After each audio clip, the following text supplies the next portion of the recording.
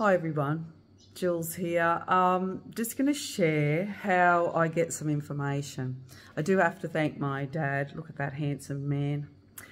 Anyway, I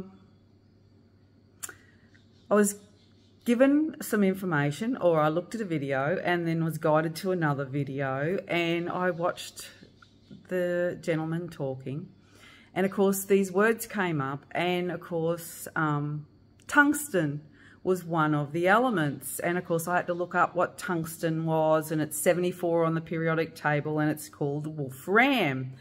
Now I'm guided by the word wolf and ram.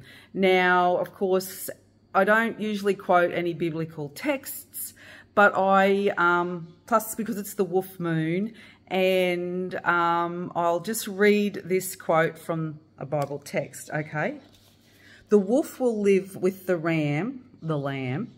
The leopard will lie down with the goat. The calf and the lion will yearling together, and the little child will lead them.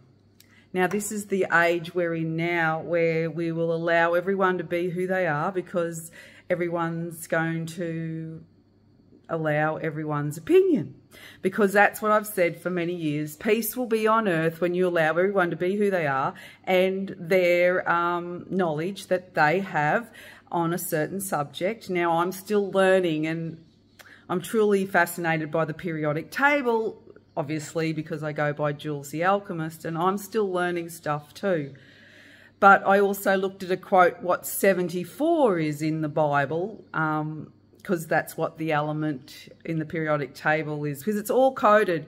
And because that's what I do, is I crack codes, or I undo the spell. And because it's the wolf moon, it's symbolically what date it falls on, and us having our third DNA strand being activated now. So we're fully integrated.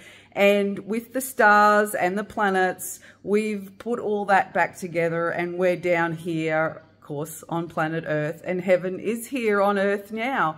And you can create with your imagination how you want to do that, because we're going to activate all our latent talents and abilities.